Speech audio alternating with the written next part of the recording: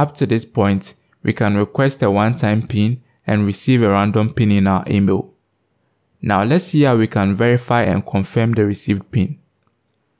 To start, we create a new OTP route for verifying the OTP.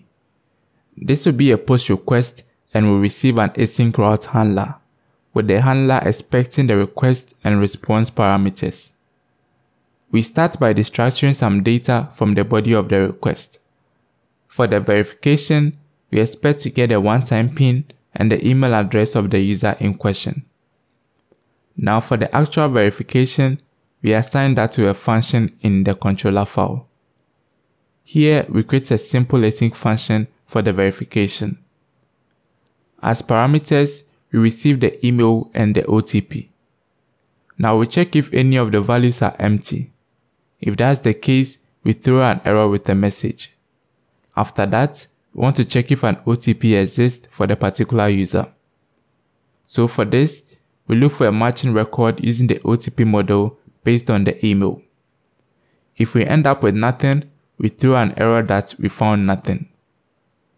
In the case of a match, we want to check if it hasn't expired.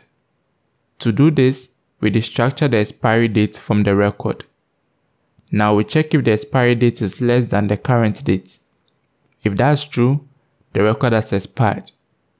So we delete it based on the email and throw an error with an appropriate message. On the other hand, if it hasn't expired yet, we verify the value. Since we hashed the OTP before storing it, we need to import the utility we created for verifying hashed data. This makes use of bcrypt to verify a pair of unhashed and hashed data. With that, we fetch the hashed OTP from the record. Now we verify if it's valid by passing the received OTP and the hashed one.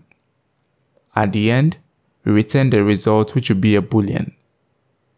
In the case of any error, we throw it in the catch block. Now at the bottom, we export the function. While we are here, let's add a simple async function for deleting an OTP. We will need it a bit later in the series. This will receive an email and, using the OTP model, delete the existing OTP record based on the email. Should any error occur, we throw it. Finally, we add it to the export. Now back in the route file, we import the verify OTP function. We then check for a valid OTP by passing in the received email and OTP. After this, we respond to a successful request by passing the validity, which is a boolean. In the case of an unsuccessful request, we send an error response with a received error message. Now we've already exported this router and exposed the OTP route in the main route index file. So we are done here. Now with the app server still running, we create a post request in Postman. Here we supply the verify OTP endpoint. We then set the body of the request to JSON and pass some data. With this value from the earlier email, we should get a valid response. It should be different if otherwise.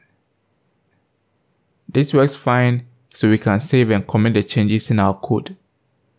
We'll build on this to implement user email verification based on this OTP system in the next part. You can take a shortcut and access the full source code with a link in the description.